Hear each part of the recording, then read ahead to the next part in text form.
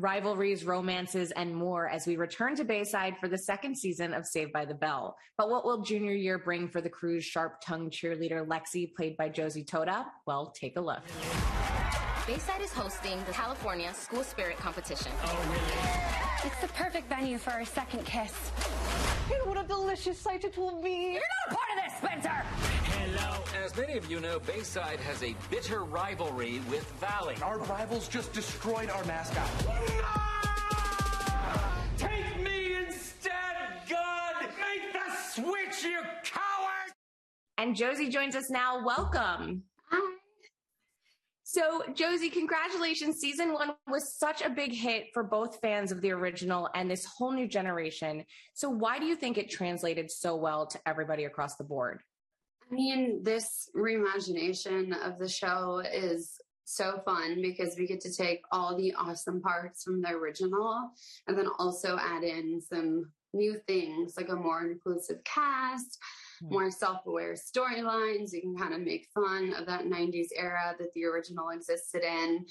And it so is. And I love that your character, Lexi, was written just for you. So how much of your own personality inspires your character? I mean, Lexi sort of is my alter ego. I definitely don't think I could get away with being exactly like her, since she is sort of mean and slightly psychotic. Yeah, I mean, it's been so fun getting to play like that iconic sort of Regina Georgian inspired type role. And I also love your fashion on the show. Do you have any influence on your wardrobe? Our costume designer literally goes from like swap meets to fashion shows to pull looks from.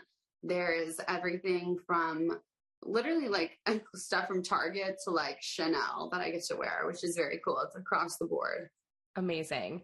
So, okay, the crew is now in its junior year, post-lockdown. What will they be taking on this season? This season is super fun because we have this school spirit competition that we track from beginning, middle, and to end. And because of that, we have a lot more cliffhangers and the episodes are more so linked. So you'll be more inclined to binge. We get to know like a lot of these characters on a deeper level than we did in the first season when we were kind of just introducing them.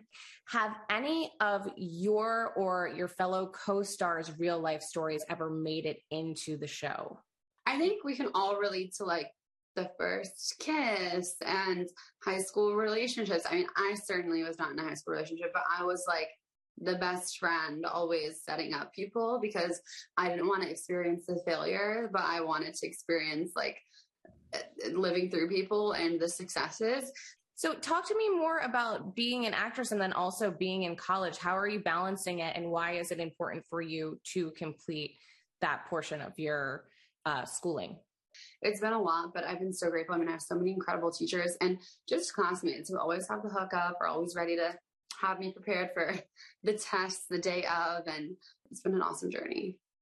And then on top of that, you're also a producer on the show. So what do you love about taking on that additional role?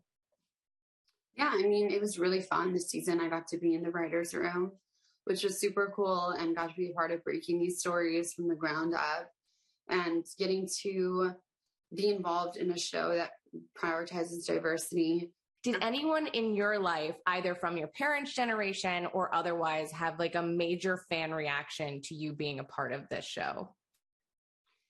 I mean, I think so many people. I've literally been to get my wisdom teeth out in the hospital, and doctors have told me that they loved watching that show when they were younger. So that's what's really cool about it. Well, you can catch Saved by the Bell streaming on Peacock now. Thanks, Josie. Thank you. Nice meeting you.